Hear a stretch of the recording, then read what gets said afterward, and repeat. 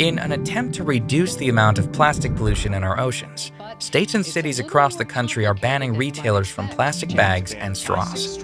That means no more plastic straws at your local coffee shop, or having to bring your own bags to the grocery store. Some localities are even banning plastic bottles for purified water. But will these measures actually do anything to fight ocean pollution? It's unlikely.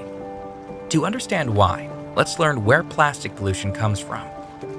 A major source is rivers, but they're not in the US.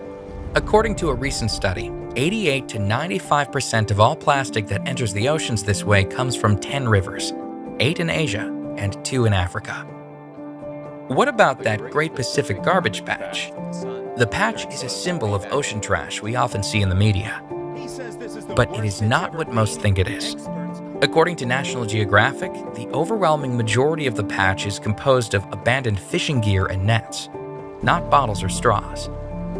If you want to make a difference and create change, the easiest way is simply to recycle. Did you know that if everyone recycled just a few more ounces of plastic a week, much of our plastic waste problem would be solved? Plastic isn't the only trash, of course.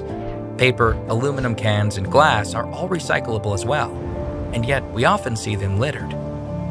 Recycling is as easy as ever. Simple decisions we make every day are the difference between this and this.